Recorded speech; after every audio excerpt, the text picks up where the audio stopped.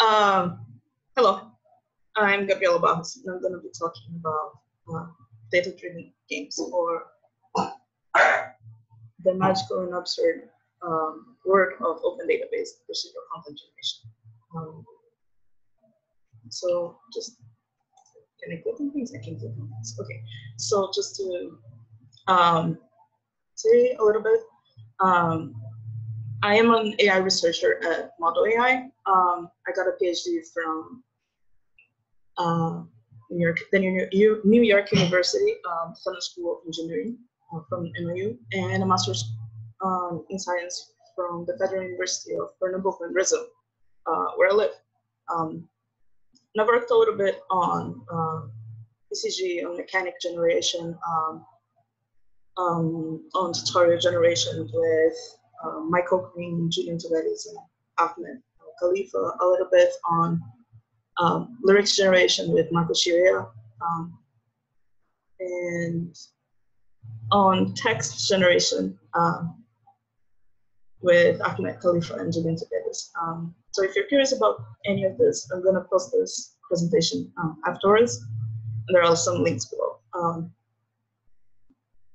But what I'm actually wanting to talk about here is data-driven games, which are games that use information that is freely available online to generate automatically game content in some way. It can be the whole game, it can be just portraits for characters, it can use all sorts of different information, it can just use Facebook feeds or newsletters or Twitter feeds or so on.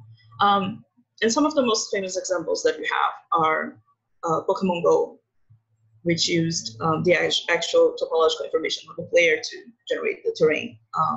And also small things like if it was day or night, it would increase or decrease the chances of spawning ghost-type Pokemon, for example.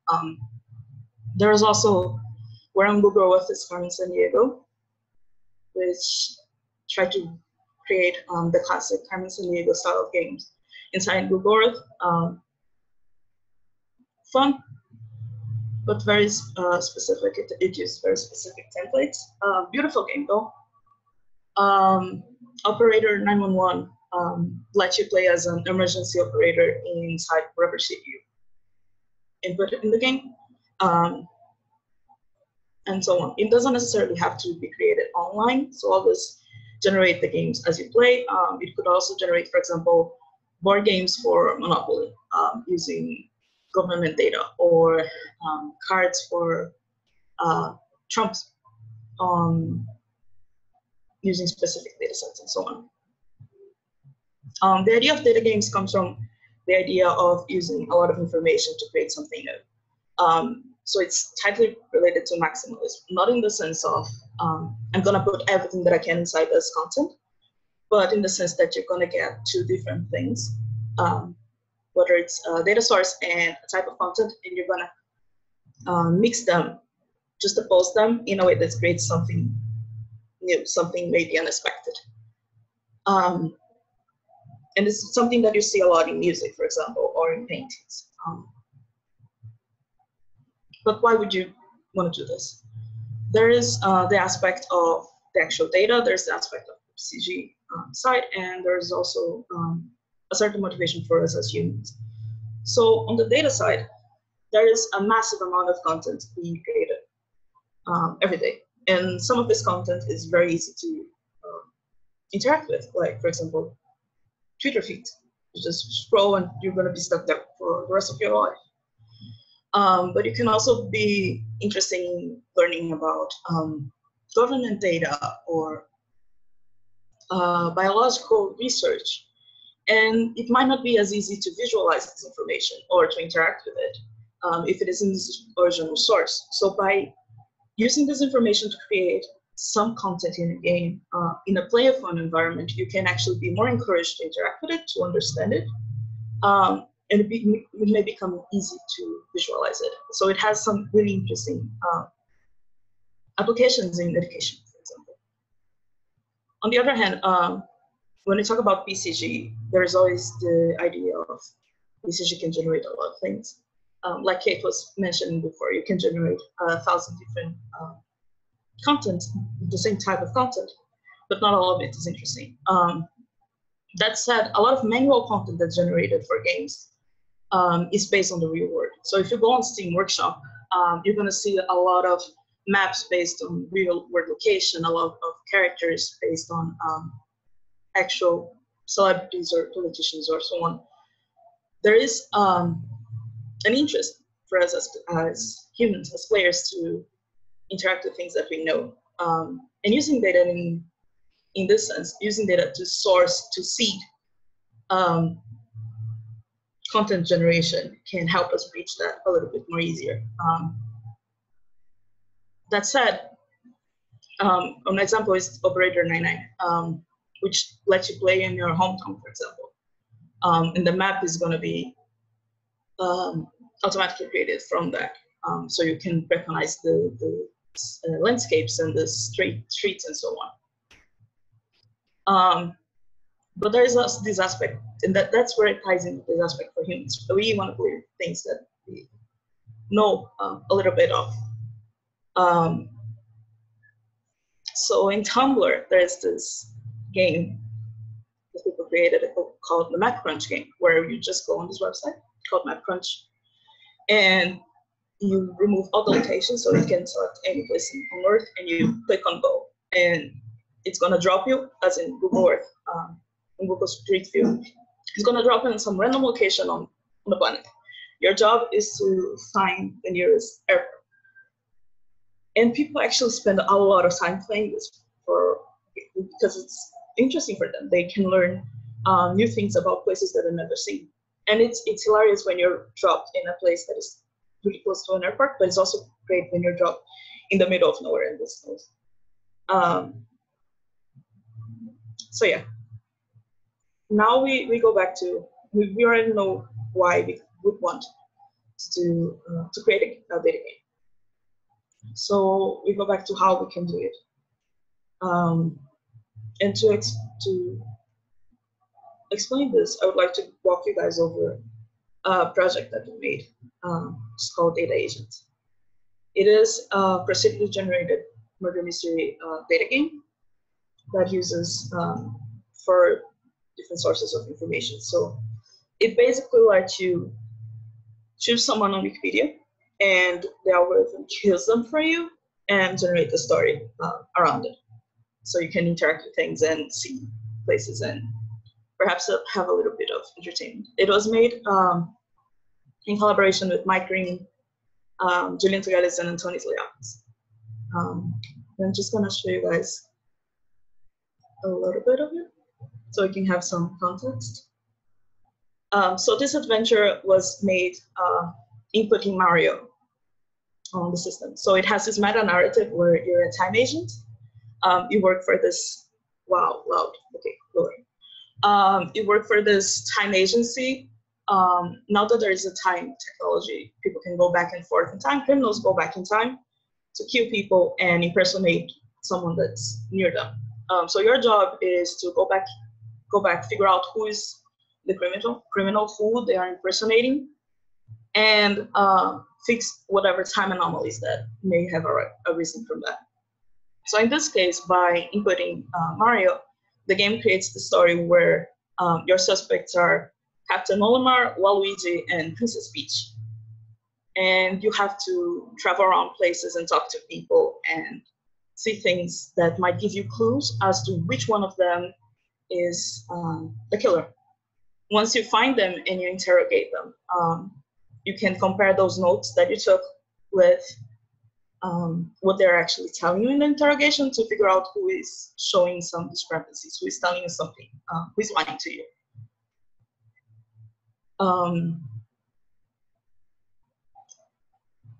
So I'm just letting this run a little bit because, as you can see, everything in this game except for the UI was automatically generated. The only thing that we input was Mario, as in the character, and the system was able to figure out people that could be interesting to fill this game with.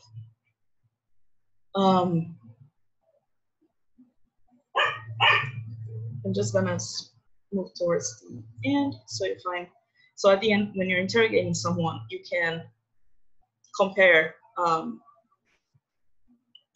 wow, please stop this. Okay. The information that you have with whatever he's saying, and then you find out inconsistencies. So yeah, this is a game. But how do you actually start this? You have two things to take into consideration when you're making a data game. You have to figure out where do you start from? Do you start from the data or from the game design? Are you going to be more faithful to the information that you got first, or to whatever design decisions that you were thinking? So what kind of content you're going to create? You're going to create a content that is functional, that's going to affect how you play the game, whether mechanically or narrative-wise, or you're going to create content that is merely decorative. So if you were to remove it from the game, it would not decrease the experience so much, for example. So when we talk about this game, we started from an inspiration side. So we wanted to make something to use data in a narrative kind of way. We knew that we wanted to do something with Wikipedia, and we tried to find a design that fit that. So we went with inspiration of Carmen Sandiego as well. Mystery where you had to find a criminal and travel around the world to find it. That led to the first installment of the Data Agent series, which was called Data Adventures, where you just input two characters, two Wikipedia articles, and it would find relations between them to fill out the game. So those relations are actually hyperlinks between one article and another. So if you were to travel on Wikipedia from the first article through these hyperlinks, you would reach the second one. And this is a very, very data-focused game. We didn't change the data to fit the game design much. It was filled out with text and images all gathered from the original sources. It wasn't, however, super fun to play. So we ended up involving this with the meta-narrative of the murder. And we created wiki mysteries. So now instead of inputting two people, you would input a victim. And the system would try to find out who would be an interesting suspect. The game became more interesting, but it also became really hard because we just changed the data so much without taking into account all the problems that it would incur on the game design, that we would have some really boring mechanics. So for example, to win the game, as in Data Agent, you would just check on your notes to see what the criminal is saying and compare it with your notes. In this case, you had to fill out this ridiculous table of content saying who was the culprit and who weren't, and why they weren't, what were the alibis. It was really boring. So as we were improving this, we came up with what is the current system. So it's made up of an offline generator and a game client. The generator is actually made in Java, and the game client was made in Unity. So it consists of two parts. One that actually selects the information, gathers the information from a local database and online, and one that actually parses it and creates the game content. And to do that, we use all sorts of artificial intelligence techniques, and also some tools available, such as Kate Compton's Tracery and MyCode's Sprightly. So it all starts with one article. So in this case, Mario. We could work straight from Wikipedia, but to do that meant that we actually have to parse all the text ourselves. So what we do is work on DBpedia. DBpedia is semantic structure Wikipedia, basically. So it's all seen as a semantic database. And a lot of Wikipedia data, almost all of Wikipedia data is already there. So we query this to find all the information that we need about the victim. Then we query to find all the information about everyone with up to 2 degrees of separation from the victim. So everyone that can be accessed from one hyperlink or 2 hyperlinks from the original article. Once we have all these people, we run an evolution strategy algorithm to find out a set of suspects.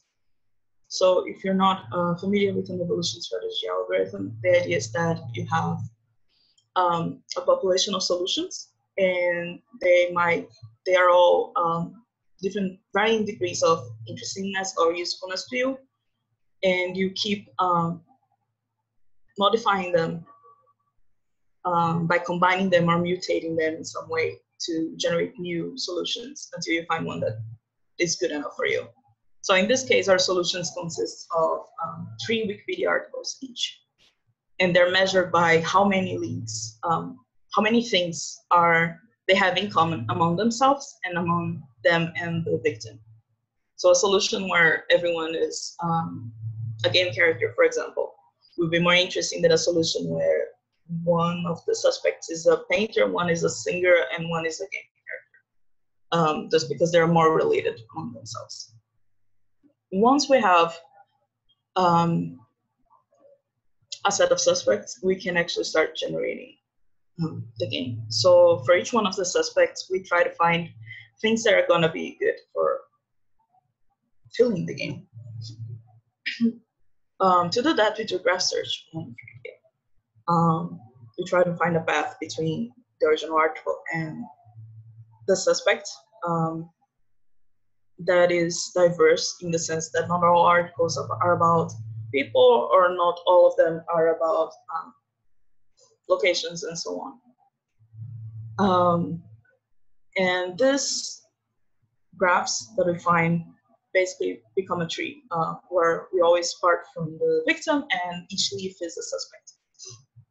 Once we have this tree, we can actually start creating the objects in the game. So if we find an article about a person, we can create a character. We find an article about a location, we can create a place. And if we find an article about anything else, we can create an interactable object, such as a book or a photograph or a letter or something that you can see in the game. Then the generator exports this as a JSON file that can be loaded in the client. We did it, create this online. The client cannot generate games online because it took some time to generate because there was a lot of data, especially in the first interactions of this system when we were still experimenting in things. And 2, because data often is not meant to be played with.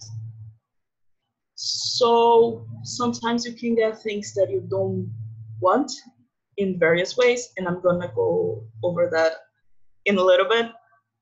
But let's just say that sometimes it's nice to curate things so you know what you're getting into. So once you have all the objects, you can start fleshing them out a little bit, giving descriptions for the places and characters, getting images for the locations using, in our case, OpenStreetMaps with the actual map topological data.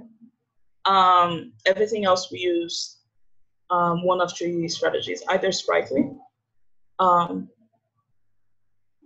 which is made by my cook, but that does work better for sprite images. And since we're using often larger images, we would turn into Wikimedia API or a handmade HTML crawler that we get straight from the HTML Wikipedia pages.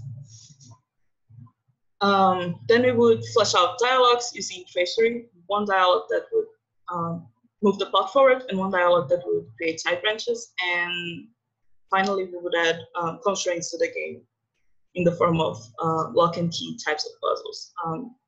And to do that, we use a reverse variant to check if the game was playable and winnable. So when we come back to this balance between the data and game design and the function and the imperative. So when we talk about data versus game design, you can have some content that is, you can have some generated system that is very focused on the data. So data agent was like that. It didn't transform the data at all. On one hand, that means that we're not adding much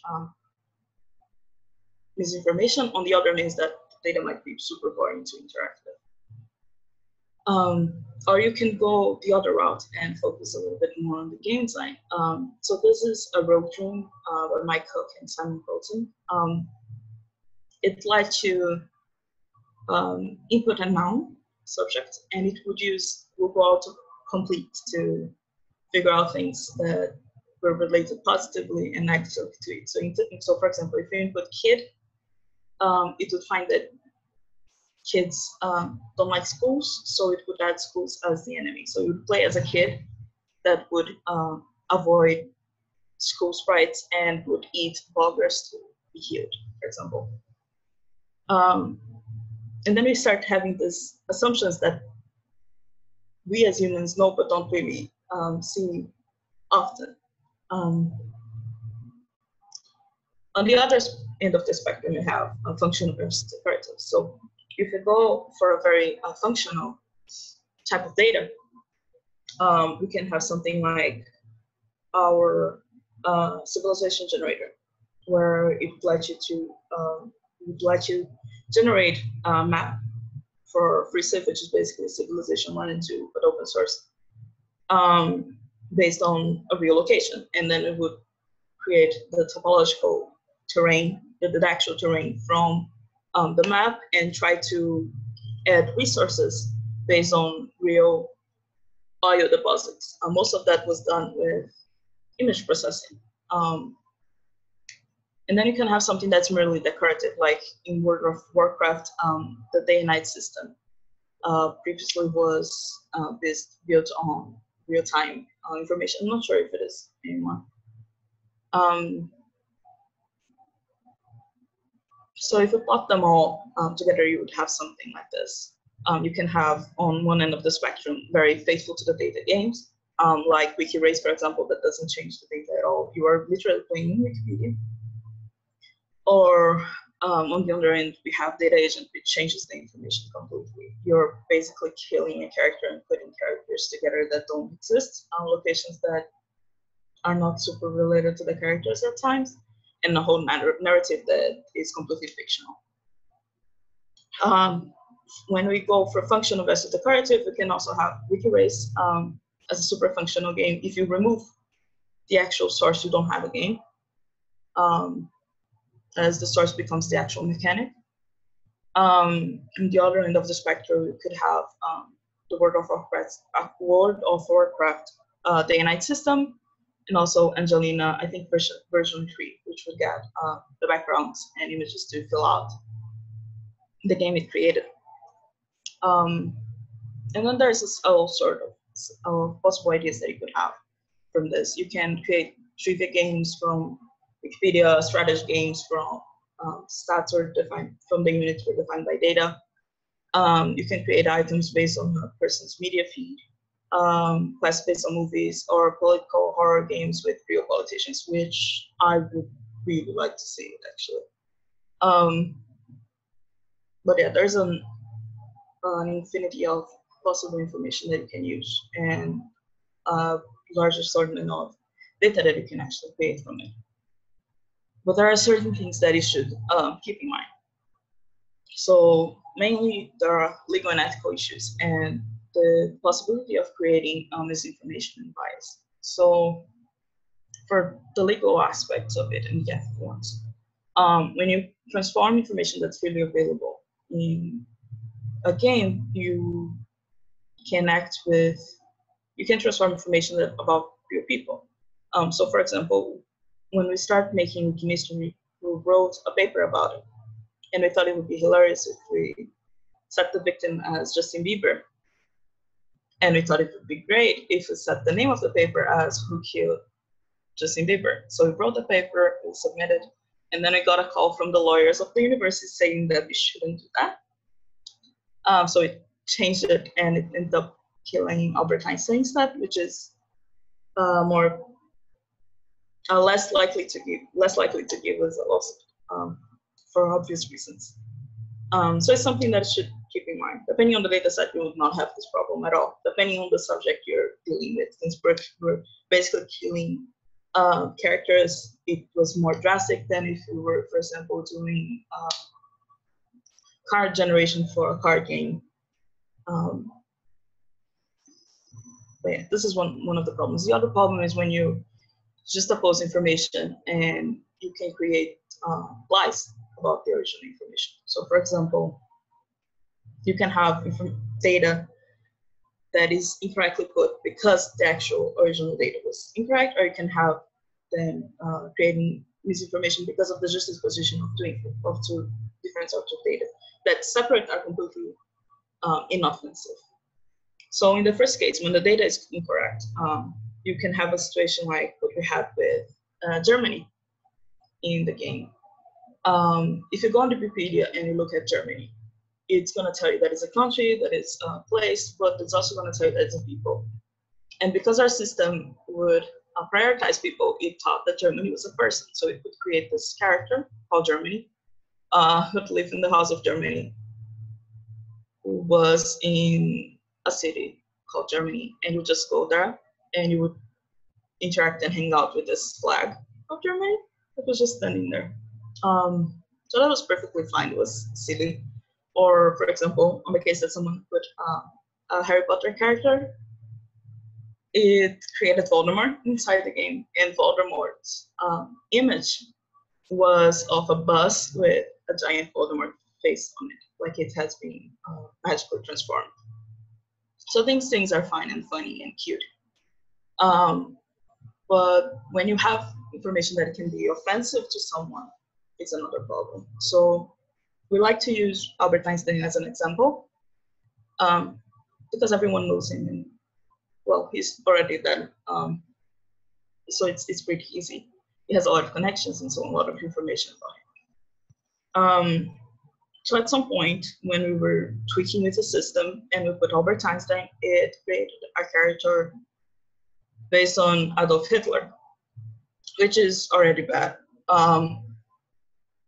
But we were okay, let's test this. When we would go into the game and we found him, Adolf Hitler, and you would go talk to him, he would start saying that he was suspicious of another character because that other character was Jewish. And that was the moment where we deleted the game and started putting more constraints into the system. Because it is possible from Wikipedia to see how the relation between Albert Einstein and Jewish people and Adolf Hitler would come up. It is understandable from the original data. But it's not something that we, as the developers of the system, wanted the system to make. And that's not meant that it can't be done in a tasteful way. It's meant that the system was not ready for doing that in a way that wasn't offensive. So our approach to solve the problem is to cut it out. So it's just important to make sure that your system is not completely horrifying at times. And if it is, just fix it some way. That said, there's a lot of interesting things that can come up from using data to feed PCG systems. There's a lot that is usually not thought out by us, either because we're full of biases of ourselves and we expect things to be in a certain way. So it's a nice experiment, and you don't have to generate the whole game like we did. Without the data agent wouldn't exist because it doesn't have a purpose. But you can generate something as small as quests or items or, I don't know, tapestries. something small inside a game. You can also experiment with the data in several ways. So if you have data that's numerical, for example, nothing stops you from using the data to influence other aspects of the game. They're not necessarily numeric based. On the same way, if you have information from Wikipedia, for example, you don't actually need to create text in the game. You can create characters or images or whatever based on that information. And it's important to realize that absurd things will happen, especially if you're messing with more than one type of data, if you're doing something that is deviating a lot from the original content. But that's fine, and sometimes it's not only interesting, but it's also a lot of fun. Finally, there's also the question of offline versus online. Nothing stops you from getting a spreadsheet from the data source and using it locally. There's a series of problems with getting the information and transforming it in real time, and it's often it can be more advantage to play it safe and do it offline or with a smaller data set, creating the data set before actually generating. And there's a lot of things that you can remove from the data that players will fill out. So for example, once we play test this with 3 women who were not really, who wouldn't play games as often as, well, other people, me. I play games a lot. And they were having so much fun by creating this meta narrative in their head of the characters having affairs and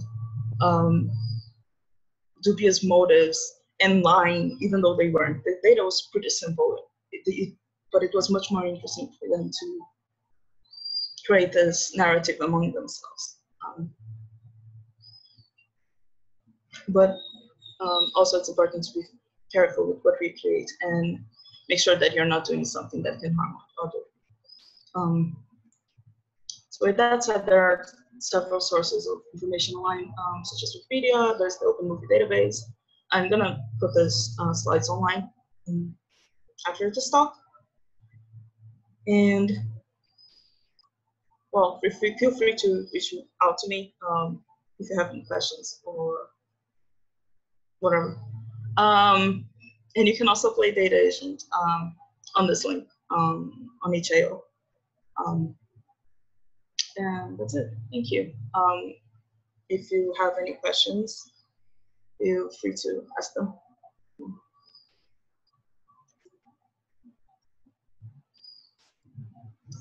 Silence. This is really different from presenting on a real place, like on an actual physical space, because then at least I could look at all of you. So I have no idea what's happening.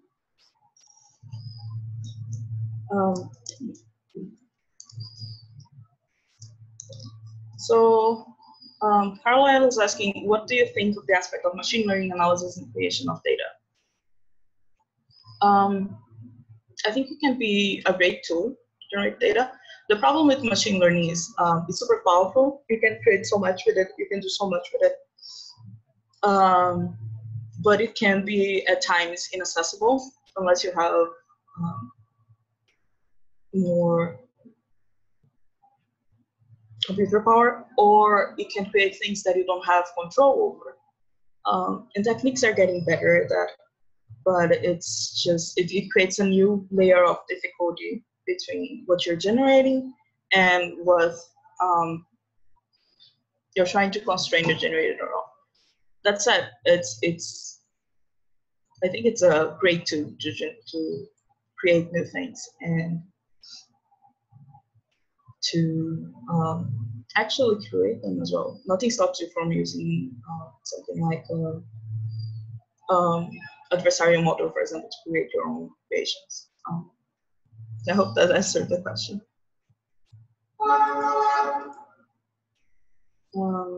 Gonzalez asks, how do you let the players contact you in situations like hit or juice happen, or if some data is wrong? It can be something as easy as a Twitter presence. You can just, they can just contact you from there, and then you can either patch the game and submit a new version, or if the game is online, modify the generator. In our case, I think people can also contact us on itch.io. And then a lot of playtesting before actually making this live is a good idea. How many purges did you have to go through to find a good story like the Albert Einstein one? Many. There were many. So the thing is, if you generate 10 of them, the first one you're gonna see will probably be interesting because it's gonna be the first time you're seeing the data. But the second time might already have too many similarities just because, for example, the evolutionary strategy may choose the same people just because that is the optimal solution. They make the same set of suspects. So it's more a matter of how replayable this game is, which is not as much, not in the sense of you playing the same mystery. It's more replayable in the sense of you playing with different victims to see what kind of things come up. What is the best numerical data set? Any recommendations? I don't have one best numerical one. I know that a lot of people use government data. So I think it's data.gov.org, maybe. It has a lot of data sets on information about demographic and economic, and it can come up with really interesting things. I've seen people use it for generating monopoly burnouts, actually. So,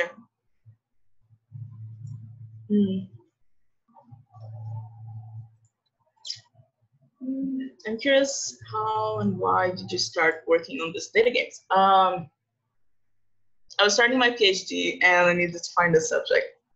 And it was either this or something else, which was interesting, but less interesting than messing around with data, I guess. So yes, that's the answer. Have you done more with RDF and semantic web than just getting data from Wikipedia? I ask because that's one area of research that I'm working on. I have not, actually.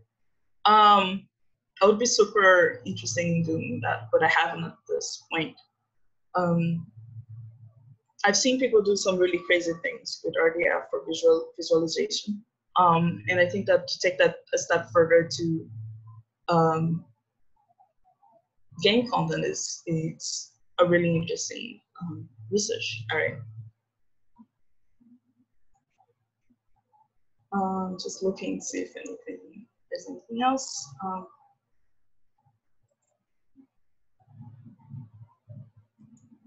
So did I left any question unanswered in some way? Also feel free to just contact me either on Slack or on the Twitter feed. And